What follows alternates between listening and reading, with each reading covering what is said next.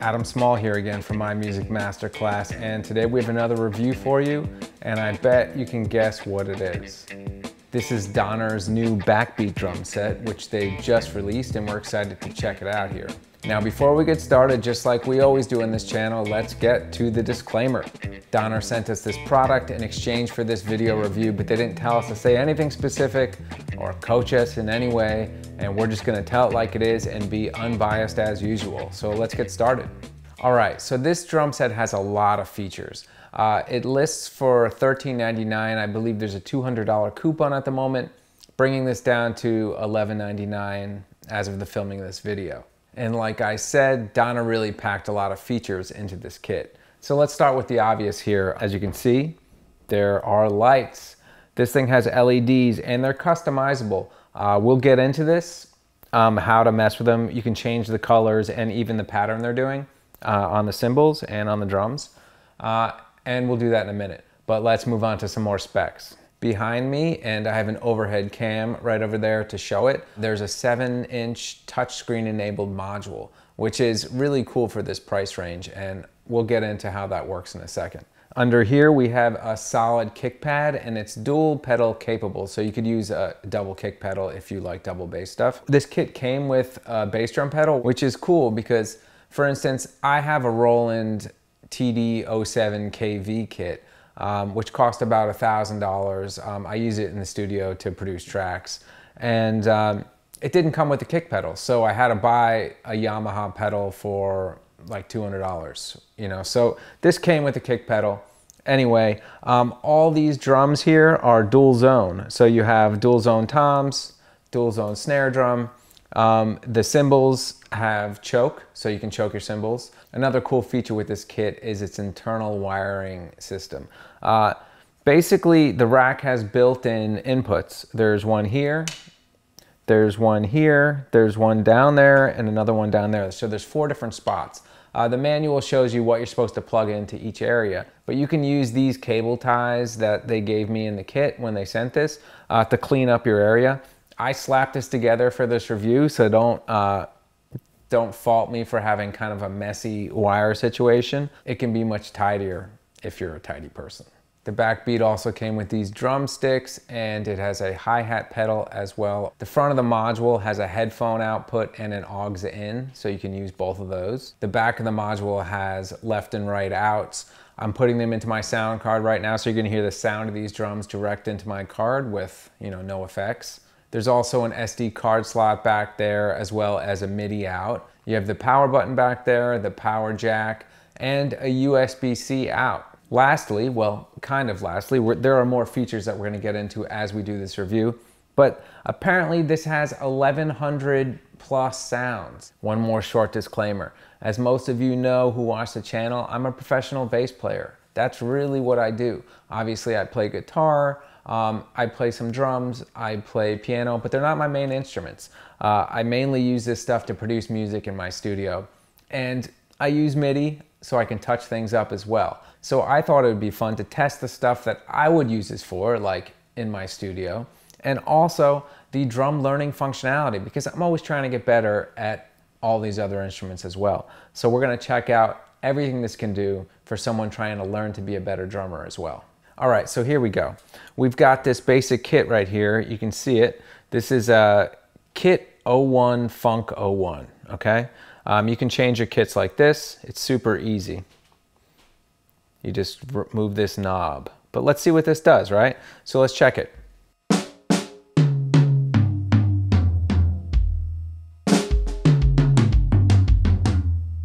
Right?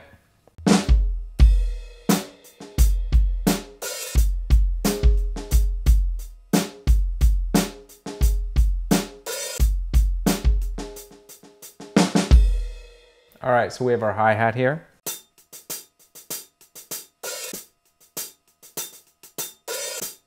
Right? I've got my rims too. Right, so we got dual zone on these. We can also crash my ride. I can choke it, just like they said.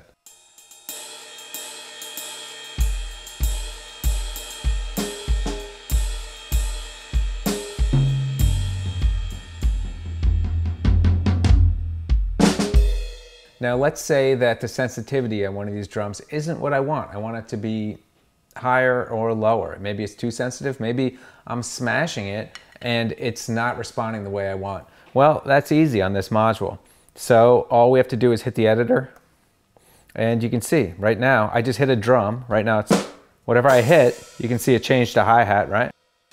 Crash.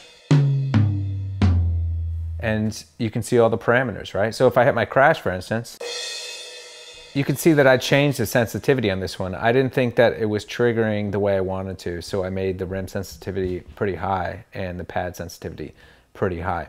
You can change the threshold, the mask time, the X-talk, the curve type, and you can turn chase on and off on any of these drums, and it's that easy. And I can go back to the drum kit by just literally pressing that.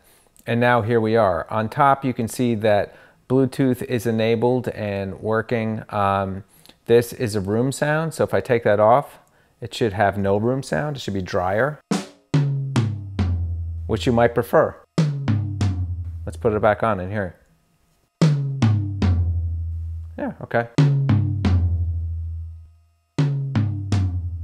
Little different. And you can see that we have effects here.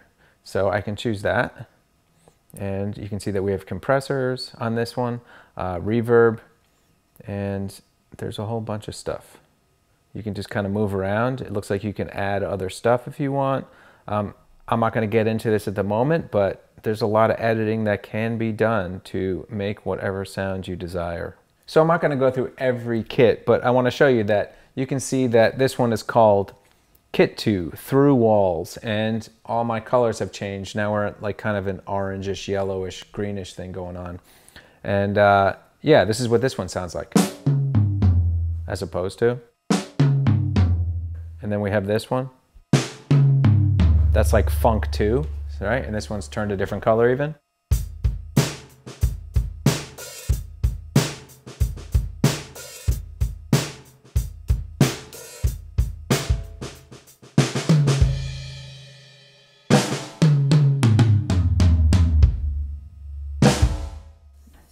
Funky G.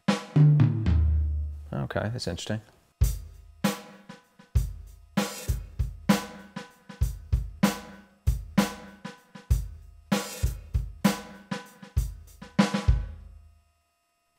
Cool, let's move on. This one's called Machine.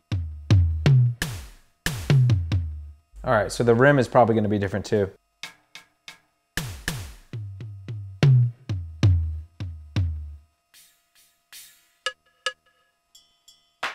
Yep, see?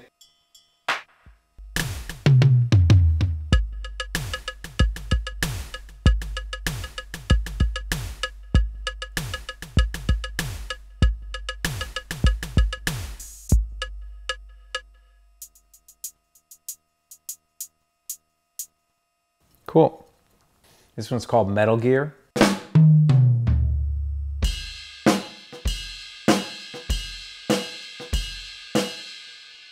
This one's called Nashville.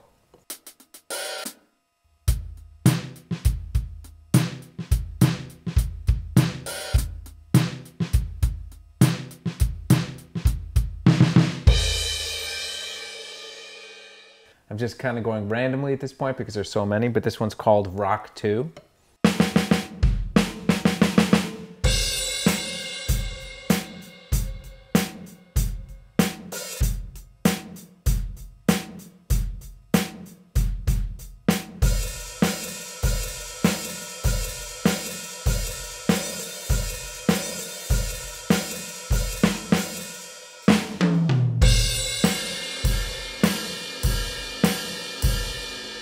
You get the idea on that one. Let's click on this metronome link. There's a metronome right up top. Let's turn it on. We can choose what we're doing, what rhythm. Right now this is 4/4, right?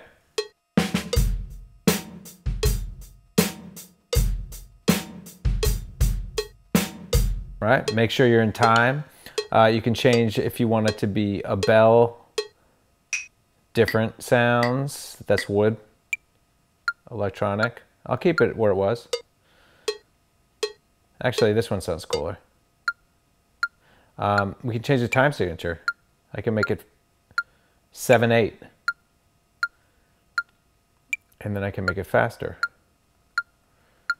All right, let's make it 100 BPM. Let's also change our kit. Come on. Lead Z, small jazz. What does small jazz sound like? Okay.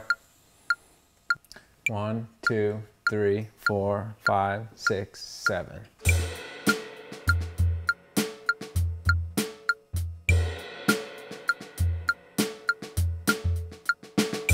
Now, we're only on kit 13 here, and I didn't even play them all. I've been skipping around, but if you go through it, and you can see, what do we get up to? Here's 40. I'm already at, all right, so it looks like we have 50 kits. This is the last one. That's kind of cool. Sounds like it has a delay on it, a slapback. Yep.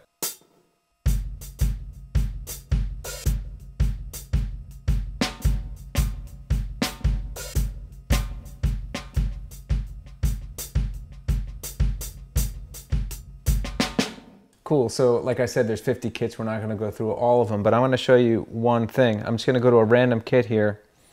I don't know. Sure, Fusion, kit 47 Fusion. If you click on the instrument thing here, you can see that we have all different kind of parameters. You have an EQ here, you have a voice tab, so you can change your sounds, right? You can make your own kits too. I don't think I'll do that in this review because I want to go over some other features, but that's obviously doable. I'm just going to show you how to modify this. This is how you would make a kit as well. Got my snare drum here. That's my tom. You can see that lit up. That's a different tom. So every time I hit a drum, it selects it. This is my snare. I can change my sound to a different drum. Like if I wanted that sound, I could have it, right? Probably would. There you go. You could do that with all of your surfaces. You can change the sounds, you can do EQ, and here's a light section, right? I can change this one to green. Wow, that's cool, right? And this is the strobing effect, but I can change them, or I can change this one probably, just to gradient. Oh, they all change. They just go off when you hit them. That's interesting. Okay, then pulse. They just happen like that. Okay, that's interesting.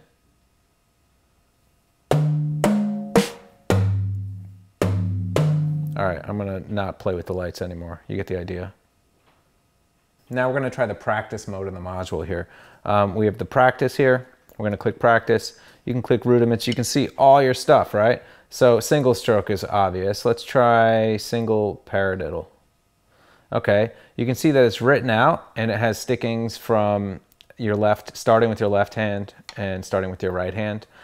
We can try it and you can press start and you can hear that the metronome is going, but it stops, right?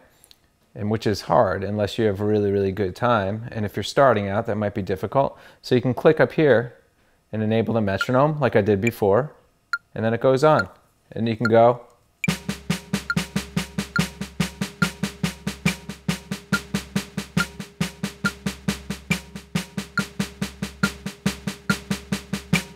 And you can see that it gave me a score. So it seems that the score is not based on my sticking accuracy, like if I'm missing like right, left, you know, like that. It doesn't matter. It's about the accuracy on the grid, okay? So if I go like this,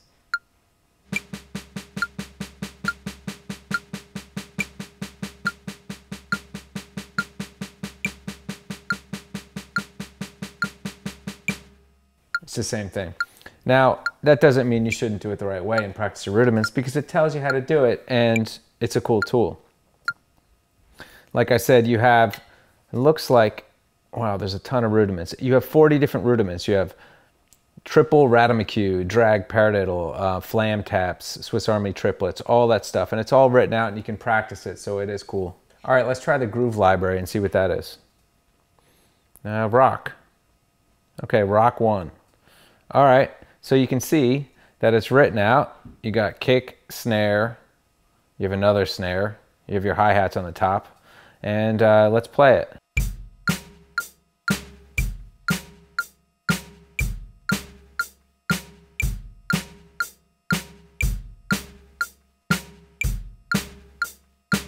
And again, my score here is my accuracy. And if I go back into the groove library here, you can see that I have rock, funk, Latin, and Sango. These are different styles of music and different grooves. If I go to Sango, you can see this is Sango 5. It's all written out for you. Anyway, that's the idea. There are tons of grooves if you want to do that. You also have songs. Now these are going to be like MIDI sounding songs, like pretty rough, right? But there's also Bluetooth functionality in here, which I didn't mention before, which I'll show you in a minute. Plus they have an app, which I'm going to get to. But let's just try these MIDI songs. So let's click this one that's called Pop 1. It's the first MIDI track. All right. Now, this right here, I just toggled off because otherwise MIDI drums will be on. I don't want that. I want to play to this, right? So I toggle that off. It's right here. Now I can go to my drum kit, and here, if I click the aux in thing here, I have different options. I have BT audio, which is Bluetooth audio, but I also have backing, which is this. I'll keep it there instead, and I'll play to it.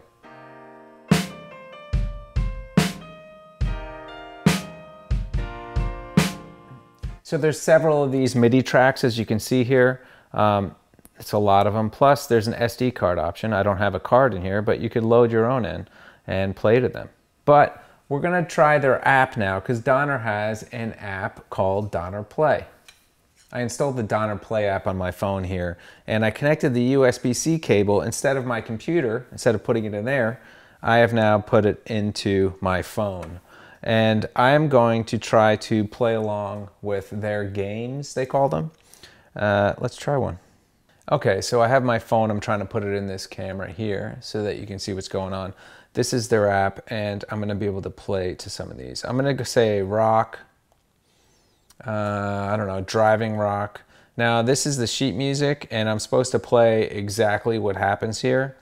Of course, it's gonna be difficult because I can hardly see it on this phone. I would have to have it on an iPad or a tablet, and I'm not going to do that for this tutorial, but I'm going to show you what this does. My eyes aren't what they were 20 years ago, but anyway, check this out. So if I say practice, all right, so what's going to happen, I think, is that notes are going to start falling down like Guitar Hero, and I'm going to have to hit the right drum or cymbal. I'm not really going to do this for you, but I'll show you with the hi-hat for a second.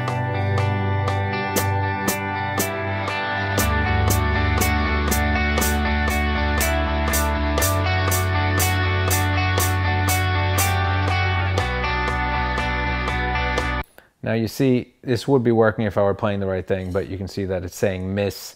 I don't know if you can see it on this or not, on this camera, but it's saying miss when I miss things, and it says hit when I hit them. I guess I'm gonna get a score. So these are kind of fun. And I can put my click on or off right here, that says metronome, and I can change the tempo to medium, slow, and this is normal. So let's go back.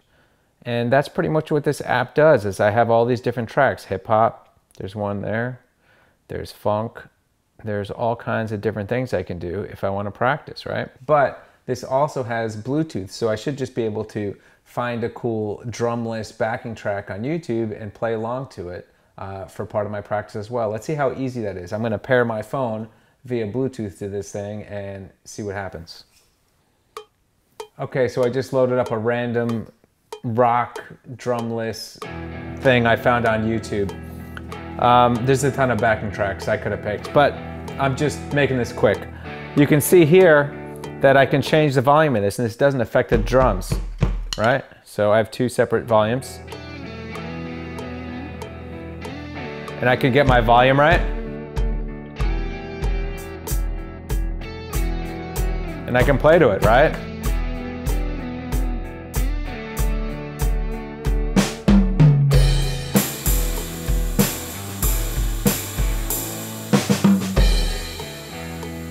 You get the idea, right? So basically any audio that I can get, either through Bluetooth, which is super easy, through my phone or whatever, I can just throw into this and play along to it.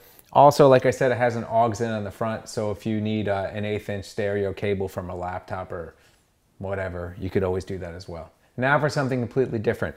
Let's take this USB-C cable, put it in my software, and see if we can get it to trigger some of my VST drums.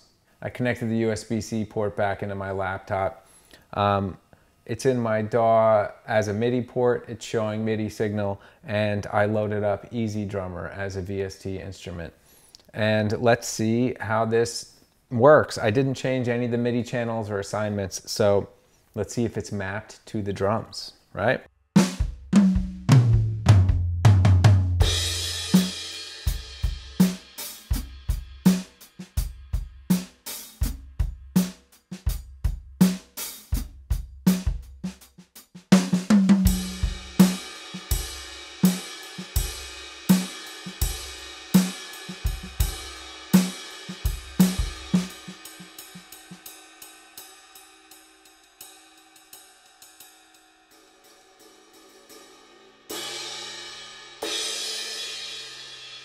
Pretty cool.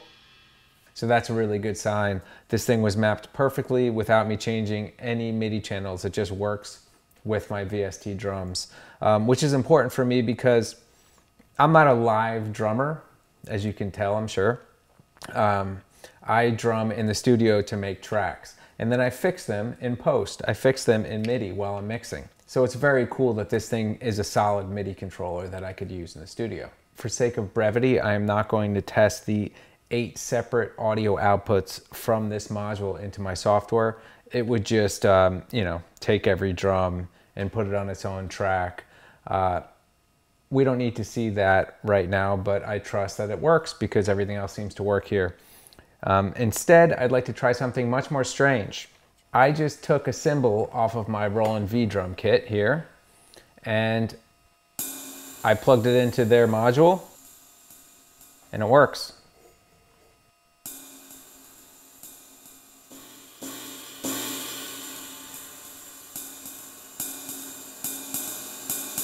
So, and it chokes. It does what it's supposed to do. So that's interesting. So the Roland cymbal works with this. All right, so why did I show you that? Why does that matter? Well, it's interesting because this module has space for another drum, another one, like another floor tom, and or whatever you want to put, and another cymbal. So I can have 2 crashes in a ride, for instance. So what if you have a Roland cymbal or an old Roland kit lying around? Well, mine worked. I don't know if yours will, but the TD-07 works here. I could add this, I could mount it to this, add my cymbal. Obviously I just kind of lifted it up and did it really haphazardly here because I was just testing it, but it works. I could put another cymbal, and I could even probably put one of my pads here, my V drums, on the side if I wanted another tom. Of course, I'm sure you could buy Donner stuff as well if you want to add to it, but hey, this is science. I'm just testing stuff out. Lastly, because I want to be as scientific as possible, once again, I have routed this cymbal to my V drum module, my TD-07 Roland module, and it sounds like this.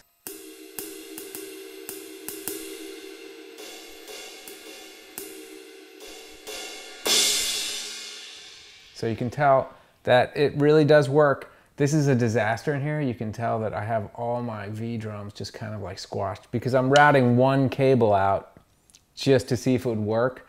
I don't really feel like disassembling my entire V drum kit just to do this ridiculous experiment, but they're compatible with each other from what I can tell, okay? At least with these single surfaces.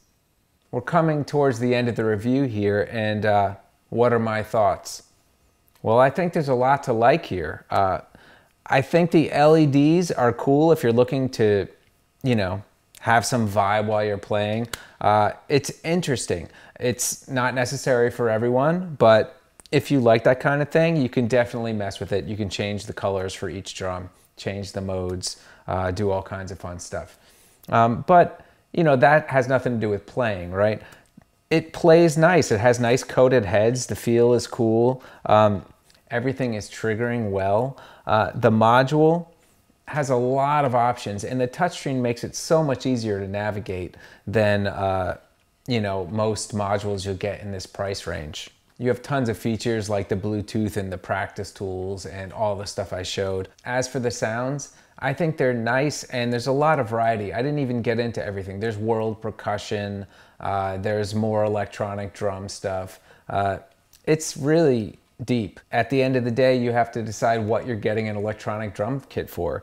If you're doing it just to learn how to play as a beginner, or to practice in your house, or to do stuff in the studio like I do, I think this kit is really nice. It does everything I need, and of course I could use my VSTs within my software if I want to do productions and all that stuff as well. As far as how this kit sounds compared to other brands, use your ears.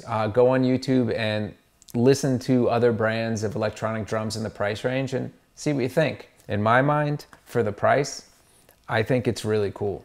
So that being said, we'll see you next time. Please subscribe. If you haven't, please like the video. If you liked it, add a comment, and we'll see you next time.